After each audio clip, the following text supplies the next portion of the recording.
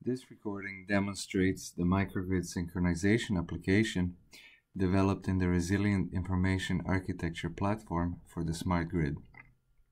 This is a collaborative project between Vanderbilt University, NC State University, and Washington State University, funded by the Department of Energy under award number DEAR 0000666.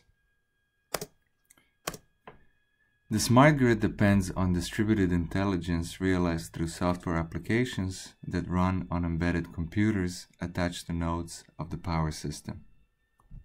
The RIAPS software platform provides the technological foundation for distributed and resilient applications for improved and effective energy management. The technology impact is the design and prototype implementation of an open source software platform that will be available to industry to build upon, enabling a software market and ecosystem where intelligent energy management systems can be implemented in a resilient and robust framework. The RIAPS concept will be deployed on embedded computing nodes attached to various elements of the power system. Each node will have local sensing, actuation, computing, and communication capability.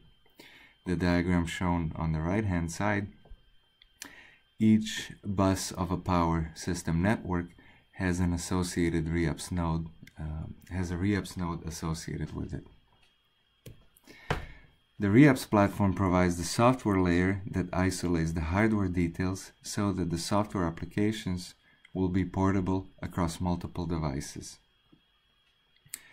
The platform offers unique services for real-time data dissemination, fault tolerance, coordination across applications distributed over the network. The platform will be supported by a model-driven development tool suite to reduce development costs. Microgrid Re-synchronization application. The microgrid synchronization application implements microgrid synchronization and reconnection to the grid using a distributed algorithm that runs on the RIAPS platform. Demonstrates the initial capabilities of the RIAPS platform services, and it uses 3 RIAPS nodes that are connected to a real-time simulator which models the power grid. North Carolina University is developing applications supporting microgrid operation.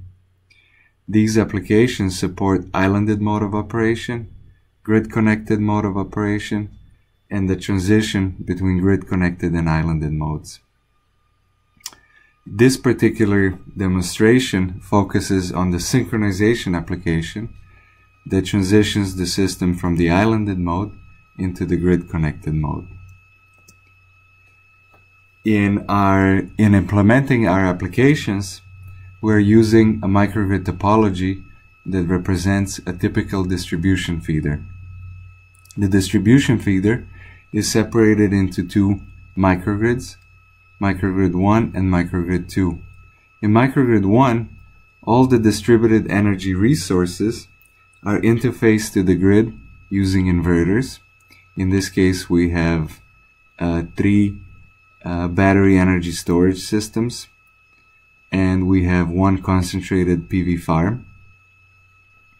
In Microgrid 2, there is a combination of inverter interfaced DERs and synchronous machine interface DERs. Specifically, the 2 combined heat and power units have a synchronous machine interface directly to the grid.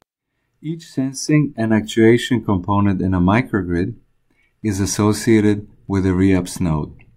We differentiate between 3 different types of RIAPS nodes: protection, load, and DER nodes.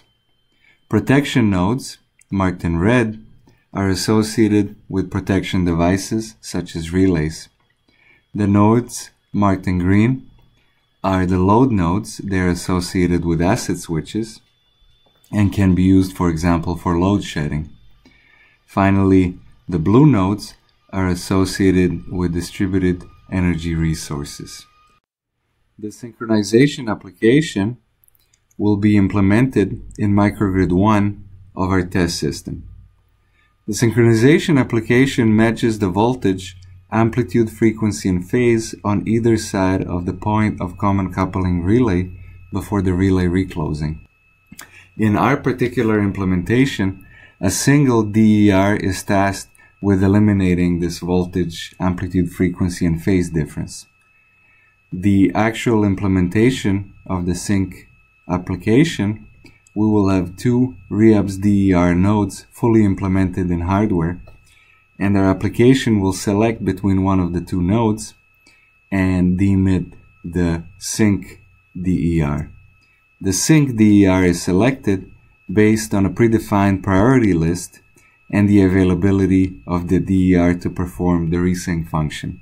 So for example, if this particular DER is first on the list and the DER but the DER is not actually capable of supporting the voltage and the power requirements for the resync application, then the application will go to the next DER on the list and select it as the resync DER, going further and further down the list until it finds a DER that is capable of performing this function. When the synchronization app is initiated, first, the voltage and frequency restoration application that ensures that the voltage and frequency in the microgrid is stable is stopped since it's no longer needed. The sync DER is selected based on the criteria described earlier. And the protection RIAPS node sends the phasor measurements to the selected sync DER. The sync DER then enables first its voltage synchronization loop to eliminate the voltage error on either side of the point of common coupling, followed by the phase synchronization loop to eliminate the phase error on either side of the point of common coupling, at which point the relay automatically recloses when the voltage, frequency, and phase error is within a small margin. The voltage synchronization loop eliminates the voltage error by essentially controlling the reactive power injection by the selected DER, while the phase error is eliminated based on the real power injection from the resync DER. This plot shows the synchronization app results. After 5 seconds, the system is islanded, at which point the voltage and the frequency of the microgrid deviate from that of the main grid. After additional 3 seconds, at 8 seconds, the voltage and frequency restoration algorithm is started, and after 2 seconds, the voltage is brought back to its nominal value. Following that, at 12 seconds, the sync app is enabled, at which point the voltage is first brought to its, the voltage error is brought to 0. Since it was already 0, the phase difference component of the algorithm is enabled, and you can see that the phase difference goes towards 0 as the voltage slowly deviates from the nominal value due to the coupling between the two, but then comes back to the nominal value once the phase is close to the phase difference is close to 0. When the voltage, frequency, and phase values are close, the error is close to 0 between on either side of the relay automatically recloses at about 14.2 seconds. To summarize our demonstration, we are running a model of our microgrid in the Opal real-time simulator. The simulator, through its analog output ports, sends the analog voltage measurements on either side of the point of common coupling to a physical SEL751 relay. The relay then sends this information into the RIAPS platform using the IEEE C37 protocol. The selected resync DER, then subscribes to the phasor measurements which are broadcast into the RIAPS platform, and based on that information actuates the resync algorithm by eliminating first the voltage and then the phase error in the system. Simultaneously, another RIAPS node is used to capture all of the broadcast information and output the information onto a data logging interface. The hardware demonstration of the system was shown at the ARPA-E annual summit, and it consists of a set of BeagleBone black units that are interfaced with each other using a router and a network switch. Below that you can see our oscilloscope that measures the voltages on either side of the point of common coupling of the microgrid. These measurements are extracted from the analog outputs of the Opal RT simulator. The same analog signals are also sent to the SEL relay. The SEL relay is networked through the network switch with the BeagleBone black units where the RIAPS platform is implemented. Two user interfaces are available. One is based on the Opal RT interface that gives access to all the simulated values within Opal RT environment. And then also we have a data logging interface which records the data that is being published onto the RIAPS network. This is a demonstration on how resynchronization functionality is built in RIAPS platform. The testbed is fully built in Opal RT. Initially, the whole system is grid connected. The PCC measurement is done by a real SEL relay as part of the hardware in the loop for the simulation. We have three different kinds of loads modeled. We have some non-critical residential load, we have a large merchant load, and we have some variable residential load. We have three ESS modeled. Each of them have a controllable power output.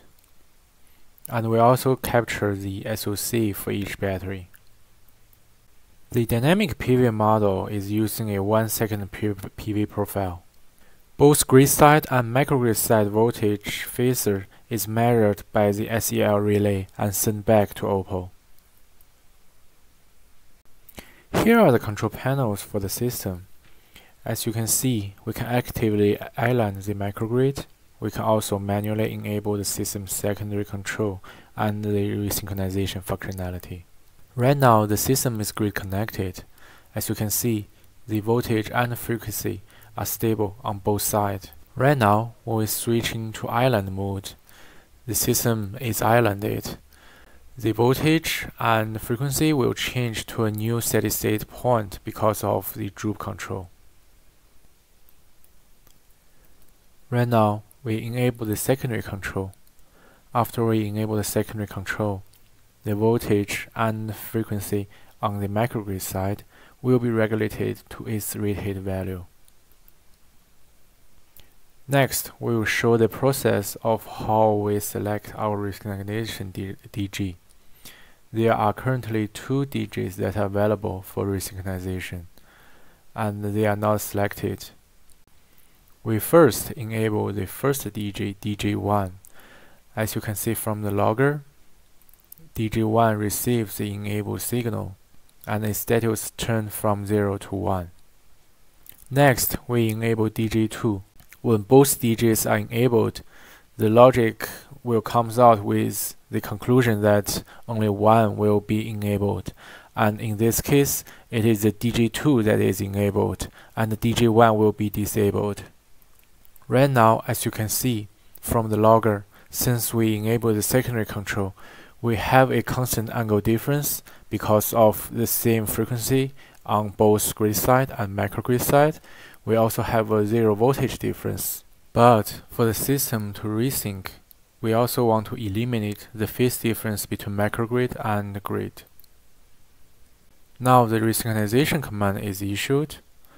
As we can see, the phase difference between the grid side and the microgrid side is decreasing because of the resynchronization control. When the phase difference falls in a certain range, the SEL relay will automatically reclose and the synchronization is successful.